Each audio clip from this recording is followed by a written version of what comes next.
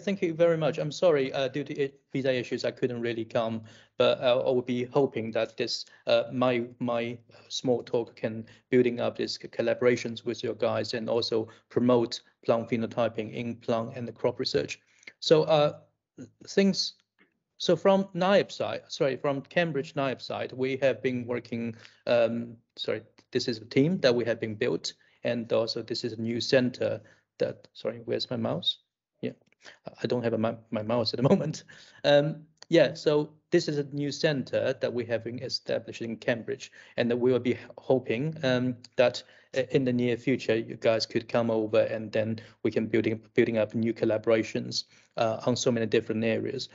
My lab is mainly interested in different levels. You can see from cellular phenotyping to tissue and organ and plant level, and for population. So some of them at this level is about gene testing, and also to understand that how these phenotypic features can be feed into that they can be feeding to the crop improvement. And at the same time, that for plot and population level, we are more interested in how to utilize phenotyping to study and then enable the genetic mapping so that we can look into molecular markers in the context of global climate change.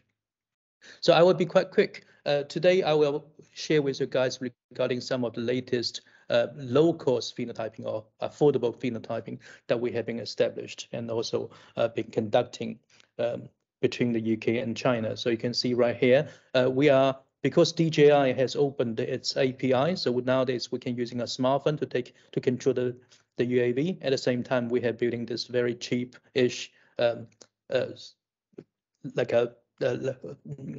this is like a selfie stick style, but with the standard height, so that we can not taking pictures like this and then apply things like Euro 5 or nowadays Euro 6 to detect key components of the yield. For example, you can see right here, all of these things are done directly on the smartphone. We don't need to send images to the cloud, but we actually generating an Android app, so that by taking a very simple setting like a white rectangle, we use Android-based OpenCV to cut the unit area and then detecting key yield components using the YOLO.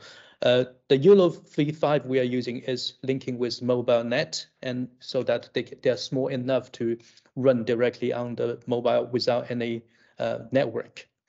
Another approach that we have been continuously taking is we're moving this one a bit forward to looking to not only the rice but also the wheat based key yield components through the low-cost setting. As you can see, this is actually material now. I mean, because I'm at the moment in university, I couldn't replace it, but we have been establishing a new approach to taking smartphones and also Raspberry Pis to take images from the overhead, so that we can do not only the rice spikes, but also the wheat spikes detection directly on the smartphone. So hopefully this is the first. This is the first thing that I would like to share with you guys. The second part, which we thought could be really interesting, is similar to the previous published one on the CGEM-nation, which is using Raspberry Pi to control the imagery. We have been pushing this one to the next step, which is using all sorts of imaging device. You can see a smartphone and also some of the cheaper image sensors that can allow us to taking images continuously to enable the CGEM-nation and also seedling analysis, seedling establishment analysis. As you can see right here, that's the image, that's the resolution of imagery. Using smartphone, we can link in directly with OneDrive so that we can analyze through the cloud-based analysis.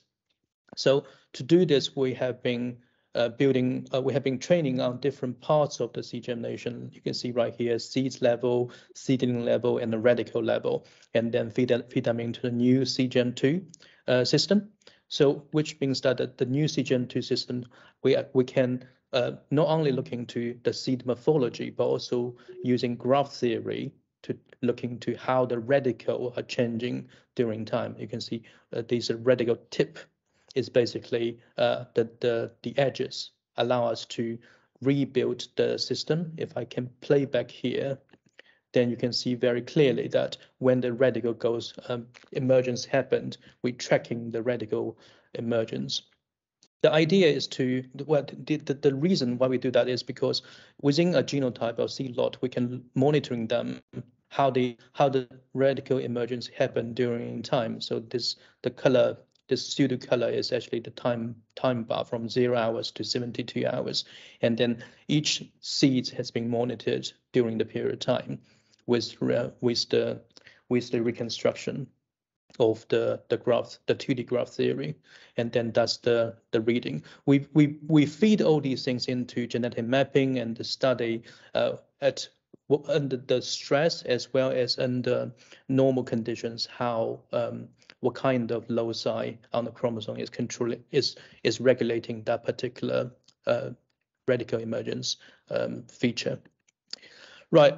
After we study the seed level in the greenhouse or in at lab base, we verify them in the field as well. So by saying verification, there are two parts. One part is the early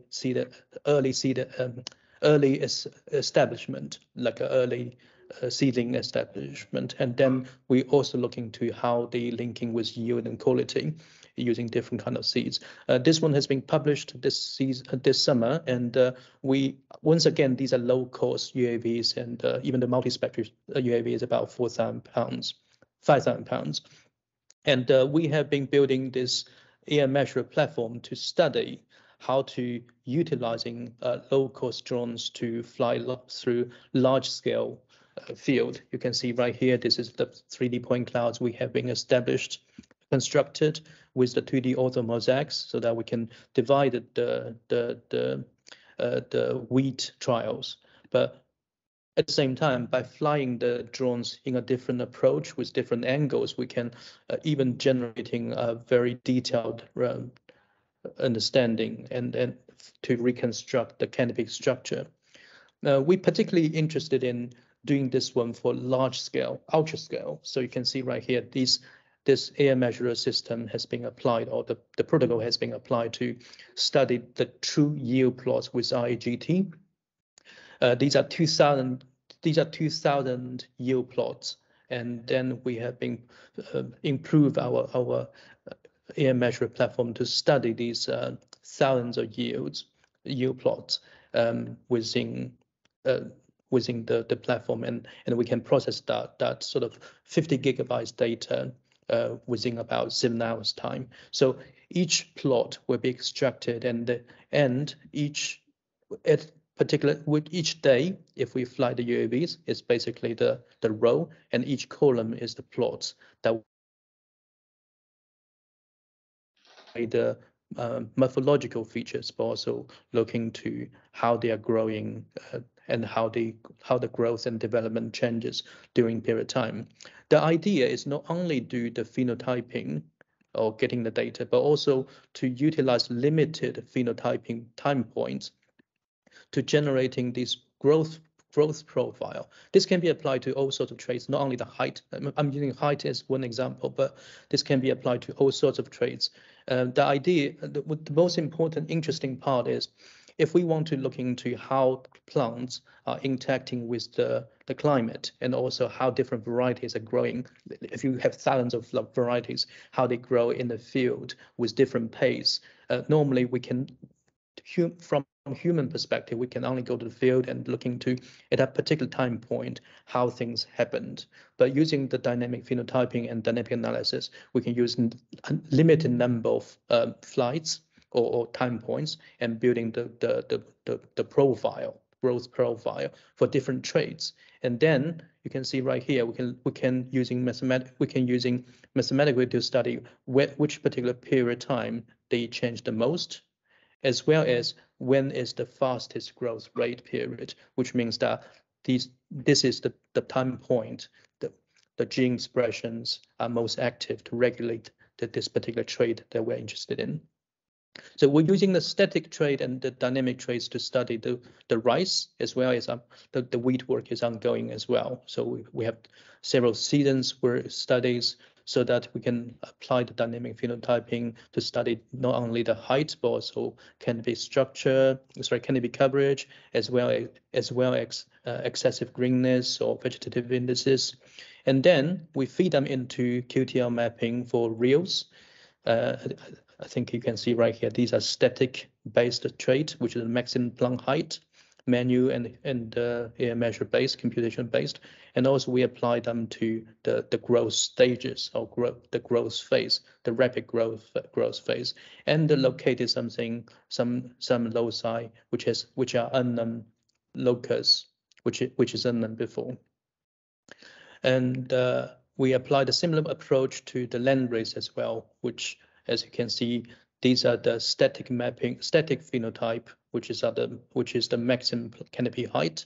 But as long as we get changing to the growth rate to understand how they're changing in time, then we have much more informative loci from the chromosomes. If I move to the next one, this is basically what my lab and my department have been doing at different levels. You can see from cellular level to disease to flowering, which is looking to the anthers, and also the key yield components to the large scale in the field. Even we apply them to things outside cereals. And we will be more than happy to work with all of you guys in Europe as well as worldwide to jointly developing this low-cost plant phenotyping and to promote the trait analysis. Right, okay, that's pretty much it. Am I on time? Perfect. Thank you, Ji.